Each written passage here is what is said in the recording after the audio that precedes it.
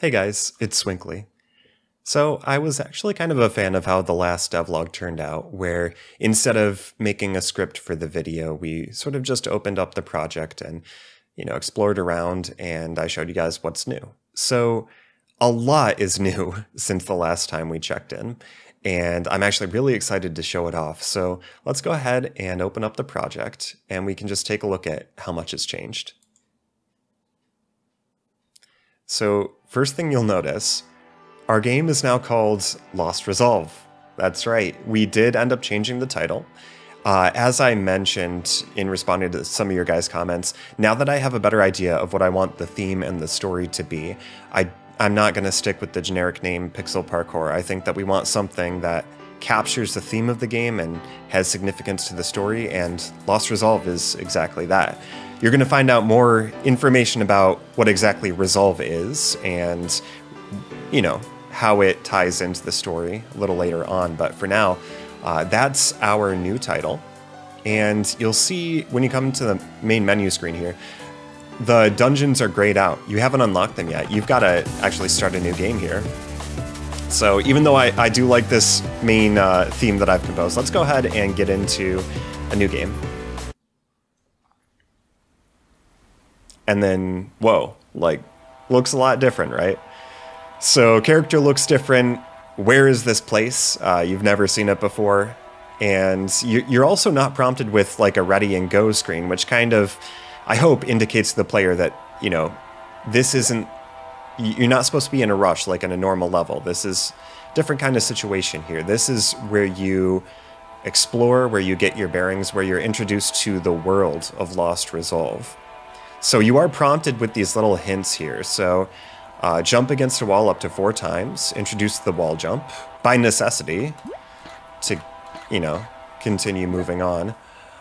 So there's, some nice walls here. You can really get accustomed to it. And then once you've sort of figured out the wall jump, you can drop down here. And you do have a little hint, but before that point, let me just show you this. This is the Altar of the Lost. Now, a lot of you guys suggested that checkpoints should have some sort of visual indication, and this is what I have currently. If you die, you respawn at an altar, and you do find that out if you happen to fall off the map here. So I think it's nice to have a visual indication, and beyond that, you cannot respawn at an altar unless you've unlocked it by going near it. And I may even have some sort of animation or sound that sort of indicates to the player that they've unlocked it. But so now there's no longer any wrong warping. You have to have touched a checkpoint to actually respawn at it. So then if you move on from here, you're prompted to do a slam. And you'll see we have a brand new breakable barrier with physics now, which I think is really cool. So here, you've got, well, actually, let's just die. So the death is pretty much the same as it used to be. I have tweaked a few things here and there, but same death mechanic. But now, I think it is pretty cool how there's, you respawn and you're like, oh, so that's what this is for.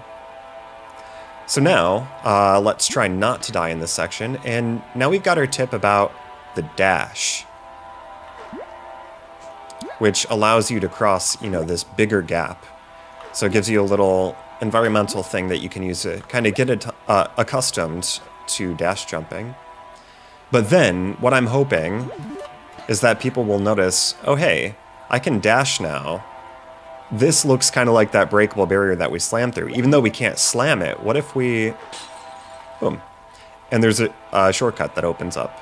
Now, currently, there isn't necessarily a reason to go back here, but I'm thinking potentially this area could function as sort of a hub world at some point. And that maybe, perhaps, after doing the first couple of levels, there's a door that you can unlock here with the keys that you get in the levels, prompting you to explore this way and to discover more of this kind of graveyard type of area.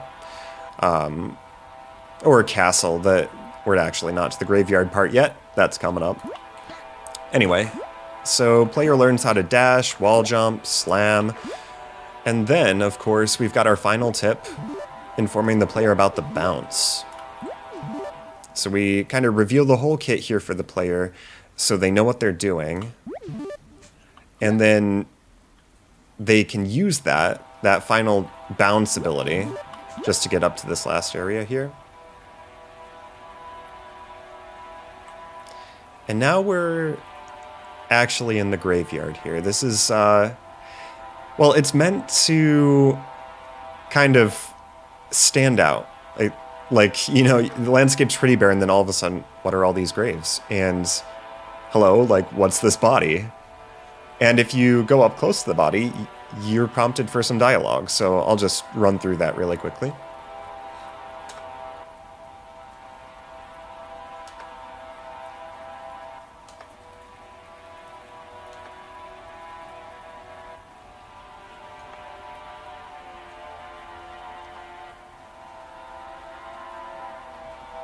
Alright, so your main character here doesn't really know what to think of this, doesn't really make the connection that this body looks pretty similar to her own appearance, because that's how, you know, that's how it works in games. But yeah, she discovers this body, and this whole area just has this kind of dismal, depressing theme to it, which is kind of the tone of the beginning here. Like, if, without spoiling too much, the theme is that your character has lost their resolve, of course, hence the title.